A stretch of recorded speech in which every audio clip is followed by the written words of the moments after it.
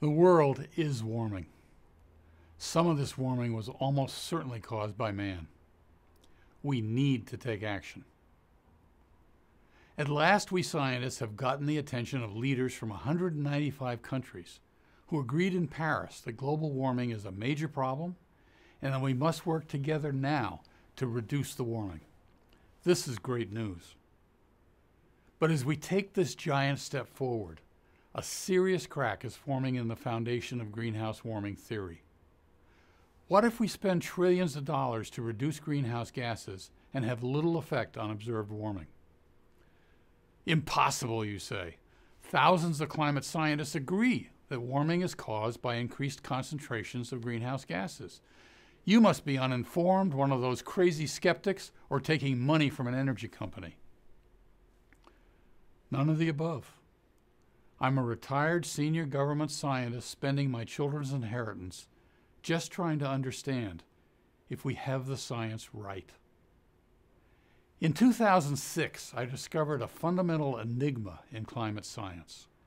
After evaluating the data carefully, I realized that resolving this enigma might turn out to be very important. Being retired, I was able to devote my full-time effort for a decade to reevaluating the major assumptions made in greenhouse warming theory. What I have discovered is, in hindsight, surprisingly clear. The fundamental problem is how we think about and how we calculate radiant thermal energy. Thermal energy is the oscillation of all the bonds that hold matter together. Thermal energy is an intensive physical property that does not depend on the extent of material involved. Thermal energy is, therefore, an intensive physical property that is not additive. You cannot sum up watts per square meter. You cannot integrate energy as a function of bandwidth. Thermal energy is a function of a broad spectrum of frequencies and amplitudes of these microscopic oscillations. We need to talk about a level of energy, and then how much energy exists at this level. This affects how much heat flows. Let's take a very simple example. Temperature is an indicator of the level of thermal energy contained in water. If you have 5 glasses of water, all at the same temperature, and you pour them into one pot, you now have 5 times the amount of water in that pot compared to 1 glass. But all the water is still at the same energy level, the same temperature. The temperature does not rise to 5 times the original temperature. Temperature is not additive. You do not get a physically meaningful result when you add temperatures together. We all know this from practical experience. Microscopic thermal energy, the basis for temperature, is also not additive in matter, in air, or in space. It is an intensive physical property.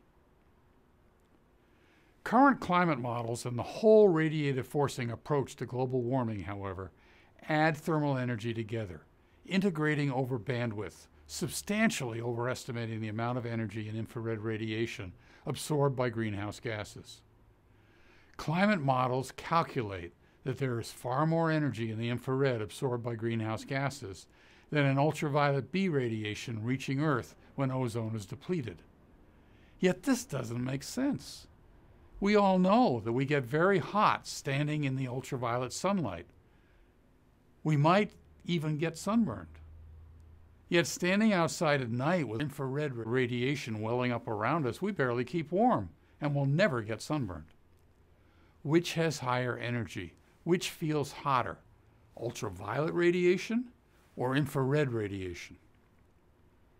Ultraviolet B radiation is actually 48 times more energetic, 48 times hotter than infrared radiation absorbed most strongly by carbon dioxide. The higher the thermal energy, the higher the temperature to which the absorbing body can be raised. Let me repeat this very important point. The higher the thermal energy, the hotter the thermal radiation, the higher the temperature to which the absorbing body can be raised. Electromagnetic radiation varies in energy from very low energy radio signals to microwave, to infrared, to visible light, to ultraviolet, to X-rays, to very high energy gamma rays. This infrared energy absorbed by greenhouse gases is just not all that energetic. It's not all that hot. We all know that the ozone layer protects life on Earth by absorbing most solar ultraviolet B radiation before it can reach Earth and damage DNA. When the ozone layer is depleted by human-manufactured CFC gases or by effusive basaltic volcanoes, more ultraviolet B radiation than normal is observed to reach Earth, providing a more direct, more logical, and more complete explanation for the details of global warming observed over the past 100 years and throughout Earth history. Now, the purpose of this video is not to convince you of this reality. You need to study the details, look at the data, consider the different points of view, and decide what you conclude best explains observations. The purpose of this video is to talk about our mutual responsibility to society as scientists to engage in this debate right now. Ralph Cicerone, president of the National Academy of Science, writes, "Scientific information is a vital component of the evidence required for societies to make sensible policy decisions. We need to be sure that the science used to make public policy is up to date and as accurate as possible." It's taken many years to get consensus behind the concept that increasing greenhouse gases causes global warming. It's only human to want to defend this greenhouse consensus strongly. But consensus is the stuff of politics. Debate is the stuff of science. As you well know, science is never settled. Scientists always need to be open to important new observations and theories. As Mark Twain put it, what gets us into trouble is not what we don't know. It's what we know for sure that just ain't so. In this case, society is about to spend large amounts of money reducing greenhouse gas emissions. Many businesses will fail. Others may flourish. Many lives will be changed substantially, some for better, some for worse. What if current climate models are wrong? What if the world does not continue to heat as much as climate models predict? After all, these models have not predicted observed temperatures correctly since 1998. Are we really sure they can predict decades into the future? Current climate models cannot explain the following observations directly. I'm well aware that there are hundreds of peer-reviewed papers asserting natural variability and numerous other possible causes. But is this just arm-waving? Climate models cannot explain directly, without rationalization, why temperatures have barely changed from 1945 to 1970, why they rose sharply from 1970 to 1998, and why they remain nearly constant from 1998 to 2013, why they began rising even more quickly in 2014, why 2015 is the hottest year on record, why January 2016 is the hottest January on record, why February 2016 is the hottest February on record, why the polar vortex has become a major issue since 2014, and why your risk of sunburn has increased substantially since 1970. All of these issues are explained clearly, succinctly, and completely, without arm-waving, rationalization, by ozone depletion theory, which most climate scientists simply dismiss because climate models underestimate the energy in the ultraviolet. Now, I've discussed this energy problem with dozens of leading climate scientists. Most scientists simply cannot even consider the possibility that there could be the slightest chance of any problem with greenhouse warming theory.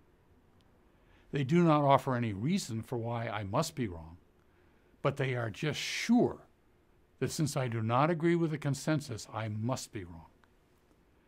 Remember, there was a time when the consensus was sure that Earth was flat and that the sun revolved around Earth. This is not the time to put your heads in the sand. We've gotten the attention of world leaders, and they are depending on us. We owe it to society to get on with the debate promptly. The details are explained at my website, whyclimatechanges.com, and the coupled and fully referenced scientific website, ozonedepletiontheory.info. The details are also explained in my new book, What Really Causes Global Warming: Greenhouse Gases or Ozone Depletion, available on the website or from Amazon and most other booksellers on internet. I understand the fundamental problem with current climate models. If you want to understand that, please read my paper, Thermal-Radiative Energy is Not Additive. It's been submitted for publication to a physics journal, but is available now on my website. Also read my new paper, Ozone Depletion Explains Global Warming, accepted for publication to be published soon, but also available on my website. It explains why ozone depletion explains global warming much better than greenhouse gases. Watch the 15-minute video of my talk at the National Meeting of the American Meteorological Society on January 12, 2016. Did you know that it's never been shown experimentally that increasing the concentration of carbon dioxide in air will actually cause substantial warming of the air? This is why on November 12, 2015, I issued the Climate Change Challenge, offering $10,000 of my children's inheritance to the first person or team of people who can demonstrate through direct measurements in the laboratory or in the field that a 15% increase in carbon dioxide, such as that observed from 1970 to 1998, can actually cause more warming of Earth than caused by observed contemporaneous depletion of the ozone layer of up to as much as 60%. As Daniel Borstein, Librarian of Congress, said in 1984, the greatest obstacle to discovery is not ignorance. It is the illusion of knowledge. It is very important for all life on Earth that we get on with this debate right now. To facilitate debate, I've established a Google discussion group on the science of ozone depletion, where posts should be limited to providing new information, analyses, thoughts, references, discussing support for or against the details of the science of ozone depletion. Thank you very much.